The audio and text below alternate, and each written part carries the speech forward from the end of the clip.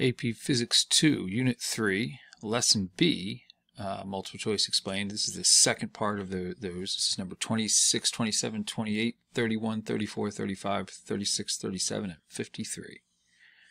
Let's get started. Figure above on the left represents the horizontal electric field near the center of two large vertical parallel plates near the Earth's surface. The plates have a height of h and a length of L, okay, and are separated by a distance W as shown on the right. The field has a magnitude of E.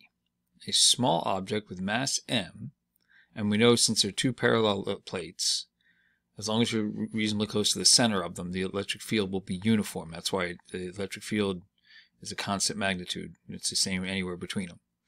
A small object with mass m and charge positive q, where m is equal to q e over g. That's probably the fact that m is equal to q times the electric field divided by g is probably something they've created.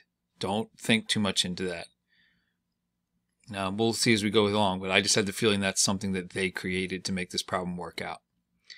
Is released from rest at a point midway between the plates. Okay. Whew.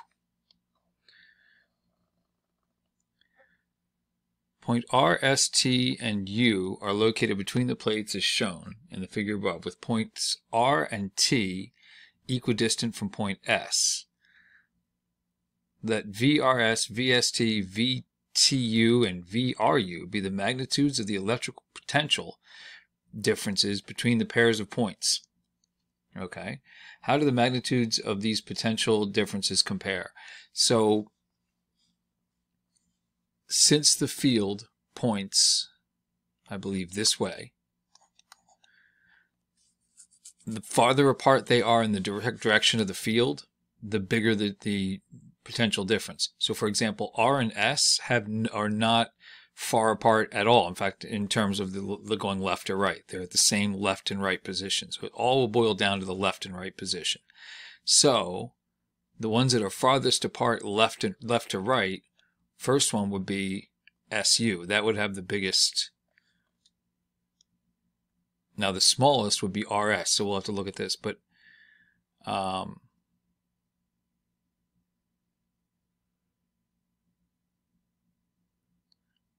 right, SU is not an option. So the next ones, because that's not one of the things that they give here, ST would be the next two farthest apart. RT will be the same distance apart as ST, because all that matters is the horizontal displacement here. So I'm looking for RT and ST to be the same. So right away I'm leaning towards this one. RU is the largest distance, so that's kind of like SU. In fact, it's exactly like SU, like I was talking about a moment ago. So that would have the biggest. TU would definitely be the smallest distance horizontally, so that would be the smallest. So I'm going to go with B, which is verifying this is number 26, and the answer that they give is not B, which is interesting because I'm pretty confident on my answers, but that's okay.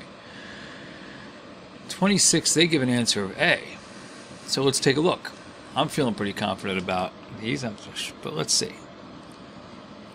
They're saying that RU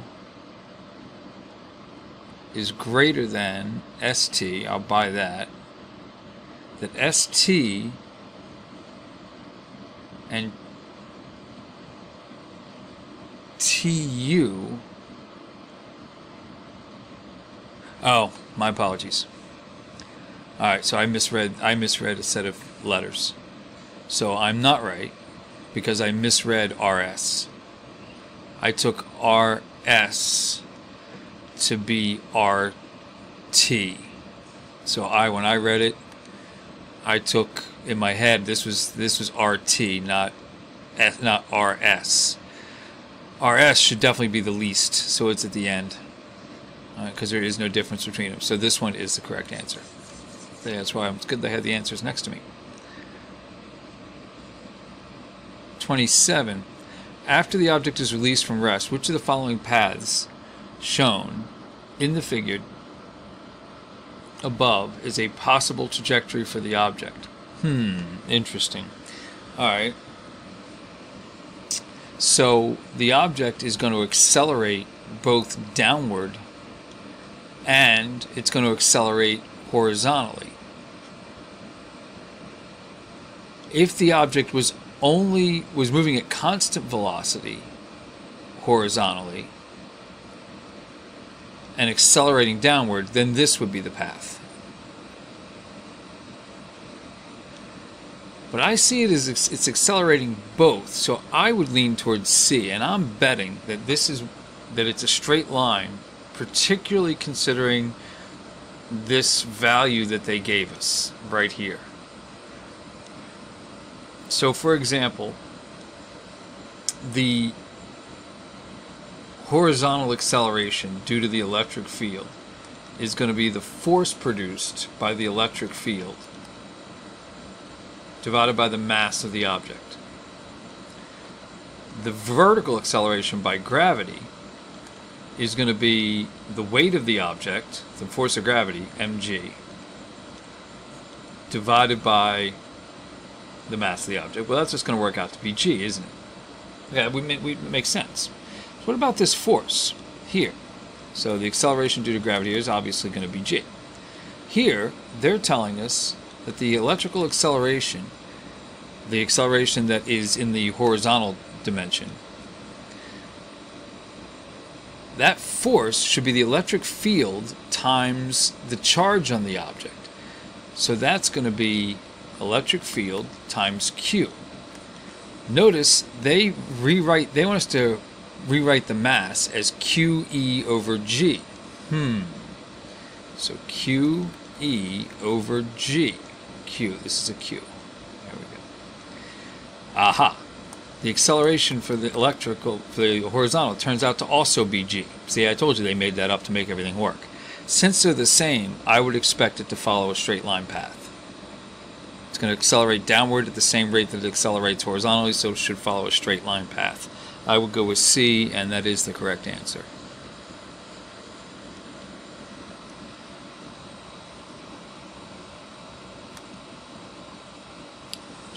Speed of a proton moving in an electric field changes from VI to VF over a certain time interval. Let the mass and charge of the proton be denoted as MP and E. Through what potential difference did the proton move during this interval? So change in kinetic energy is going to equal delta V times the charge on the proton. And they want to know delta V. So the change in kinetic energy is kinetic energy final minus kinetic energy initial. So equals delta V E. I'll get rid of this. I already have the E there. Alright, so right away, if you look at this, change in kinetic energy is due to the change in velocity. That's why you see these here. Alright, let's go, before we go too far into the algebra here, do you notice that if I'm going to solve for delta V, I have to divide by E? So I can rule out this answer and this answer, because there's no E in the bottom here. There should be an E there. Now what else do I know about kinetic energy? See, this is where you don't have to go through all this algebra, because what else do I know about kinetic energy? It's 1/2, kinetic energy is 1/2 mv squared. Take a look at your answers. Yeah, that's right, only one of them's got V being squared. This has to be the right answer. So this is an example of one person's going to try to do all the algebra to make this right here, when you divide by the E, look like that. And they're probably going to make a mistake and have to go and get the wrong answer. Truth be told, they're likely to. But if you use a little bit of reasoning here, someone that understands, sets this up, for example, you're like, oh, wait a second, there's an E in the bottom. And boom, you got it down to a 50-50. And even if you're in a hurry, you're like, well, I know it's 1/2 mv squared, so let's just go with the V squared. Boom, done.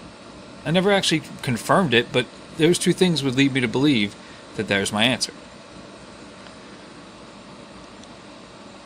31. Statements that are true for a stationary charged point particle include which of the following? Stationary, okay. The electric field created by the charge at any single point is a vector. Well, yes, electric fields are vectors, okay. The inverse square law applies to the force, the field, and the electric potential. Oh, no. They were on the roll, but electric potential is not an inverse square. Electric potential for a point charge is kq over r. Notice the distance is not squared. So, no, so 2 is definitely not an option. The electric field is directed away from the particle if the charge is positive, and that is true. The electric field will point in the direction that a little positive test charge would go, and if this is positive, that would be away. So I'll go with 1 and 3 as my two answers here. This is 31, and it is D, so I am correct. They were good on this one until they got to here. Electric potential is not an inverse square. Neither is electrical potential energy.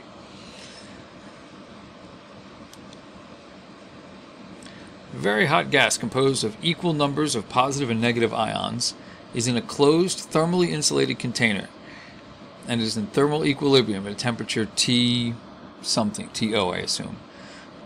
Figure above represents the initial distribution of the ions, which would be random. A strong, uniform electric field is directed toward the bottom of the page. It's now created in the container, and the gas is allowed to reach new thermal equilibrium at temperature T1. How does the electric field is, okay, number 34. The electric field is then turned off, and the gas is allowed to reach a final temperature, equilibrium temperature. How does T2 compare to T1, and why?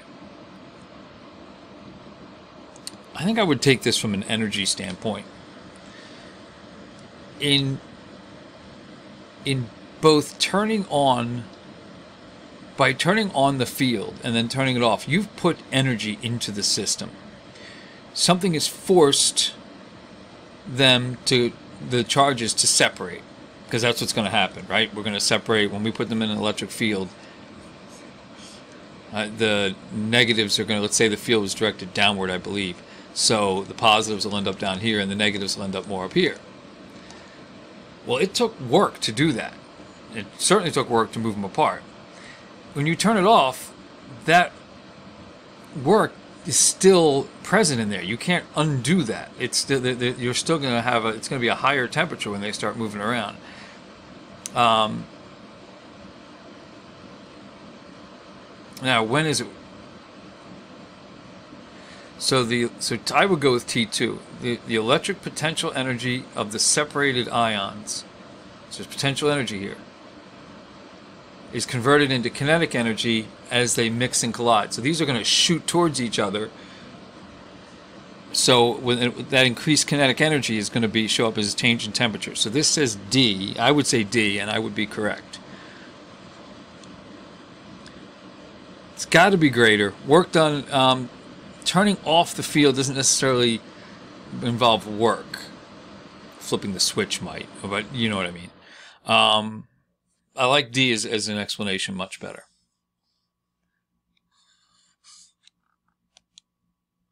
Alright, same scenario, now number 35. Which of the following best represents a possible distribution of the gas ions at temperature T1?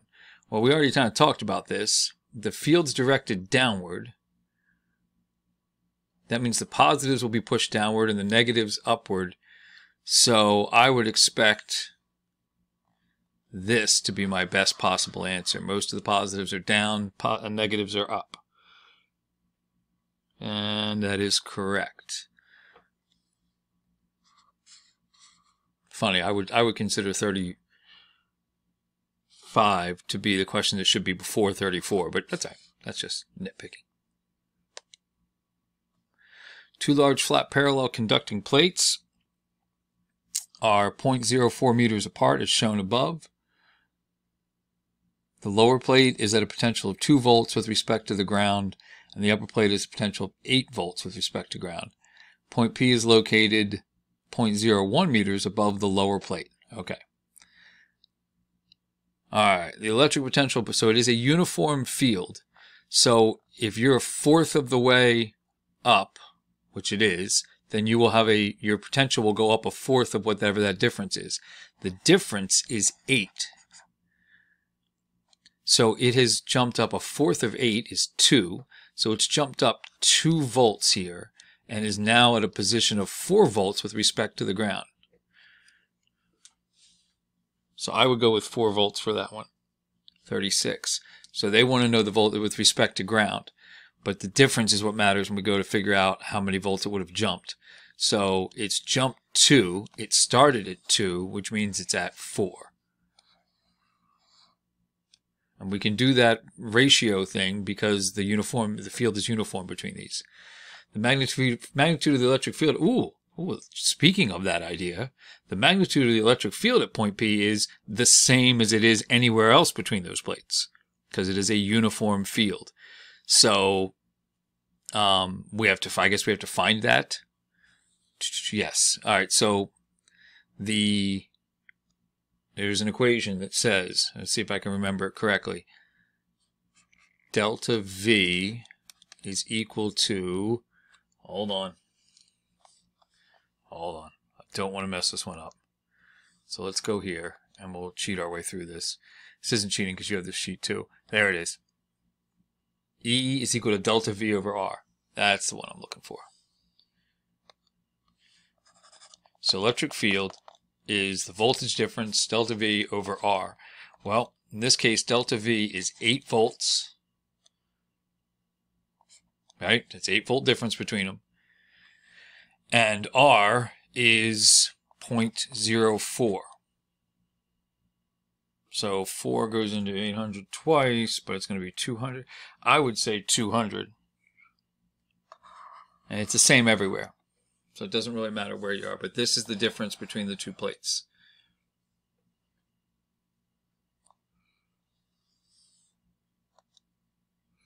All right, 53. 2 charged metal spheres are connected by a conducting wire. Sphere A is larger than sphere B. We don't run across these very often. Which of the following is true about the magnitude of electric potential at surface A due to that surface B?